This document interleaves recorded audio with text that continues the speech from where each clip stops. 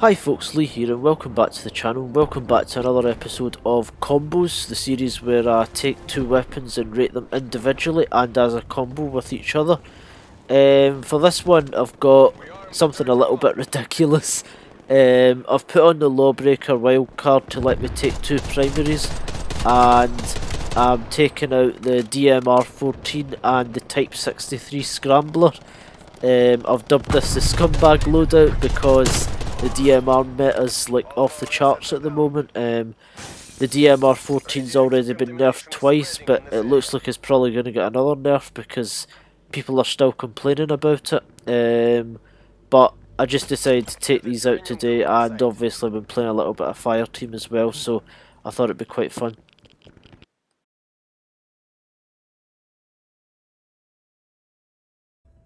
So before we begin the gameplay, just a quick look at the creator class menu as I always do in these videos.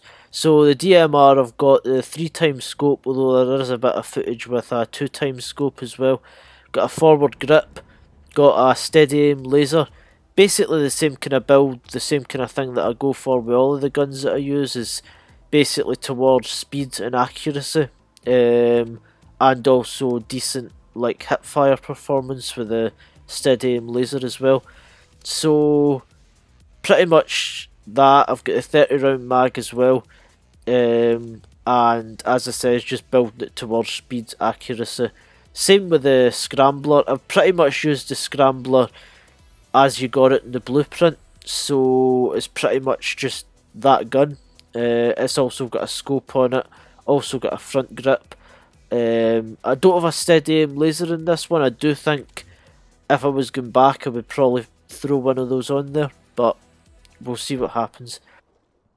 So what I'll start with the DMR-14. There is going to be footage of both like kind of mixed in these videos, but I don't really mind. So I'll start off with the DMR-14.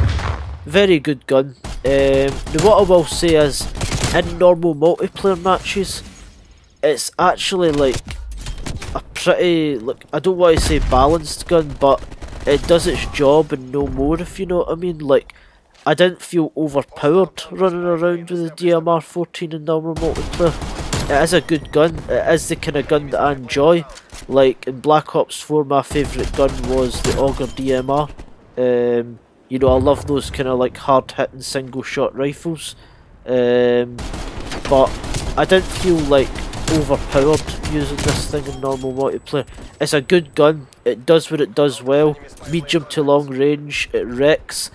Close range, it's good with a steady aim laser, but obviously it's a battle rifle, like it's a semi-auto rifle. It's not quite as good at close range. But in terms of what I would expect from this gun, it does its job well. So I'm not going to mark it down for being bad at close range. It's obviously just, you know, it's not built for that sort of situation.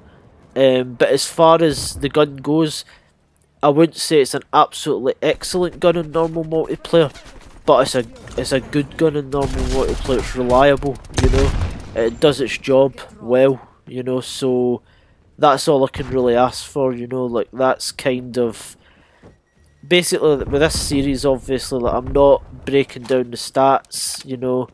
It's not that kind of in-depth sort of video. I'm not, you know, doing that kind of video, but it's basically just more like my feeling with the gun, you know, like kind of, you know, my opinion on the gun through like playing the game, you know. And as far as I'm concerned, you know, this is a great gun. It works well. I didn't feel overpowered running around with it, you know. But it is a good gun in normal multiplayer. So now we are on to the Type 63. So this gun here, it's again obviously similar to the DMR-14. You unlock it a bit earlier. Well, you actually unlock it pretty much right away in multiplayer. But it is a good gun. It does the same job, you know. What I will say is, I should have probably thrown a steady aim laser in this one, but it is a little bit worse, I would say, at close range. And it doesn't have the same kind of like, it's not as hard hitting as a DMR-14, which is kinda to be expected, but what I would say is it makes up for that by having a little bit less recoil. So I do feel with this one it is a little bit of a laser even at long range, you know, like you can, like if you've got a good aim in the game, like you're going to be hitting targets really far away with this thing and, you know, doing a lot of damage. It is still pretty hard hitting, it's hard hitting enough, just not quite as hard hitting as the DMR-14, so there's kind of a trade-off there. If you need really hard hitting, you would go for the DMR-14, but this is great for accuracy, and so is the DMR-14, but I did get the feeling I had a little bit of an advantage accuracy-wise with this gun.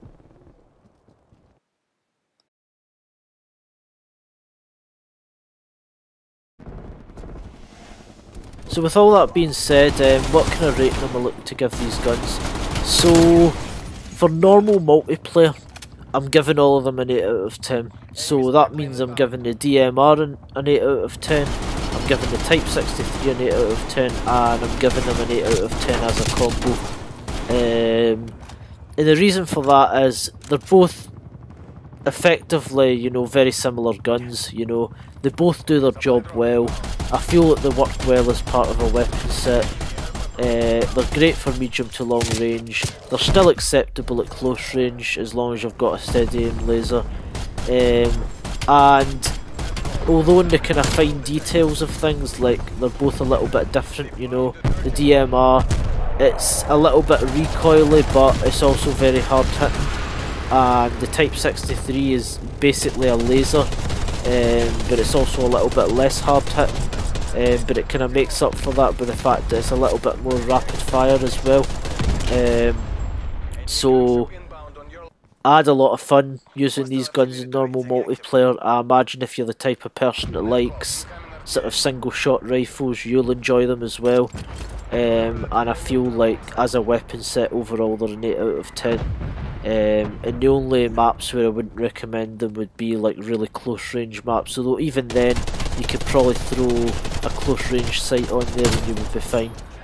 The distinction is that I'm going to make it a little bit more complicated and say that for the fire team mode, which is what I built this weapon set for, I would bump all of those up to a 9 out of 10, and I would bump the DMR up to a 10 out of 10. And that's basically just because obviously the DMR meta is going on at the moment. That was the main reason for making this video, if I like to be honest. I just wanted to test out the DMR and see if the rumours were true, you know. I had a lot of fun running around with the DMR in this map, and also the Type 63, because they're both very similar guns, you know, and I did feel that they were a little bit overpowered as a weapon set, running around with them in fire team.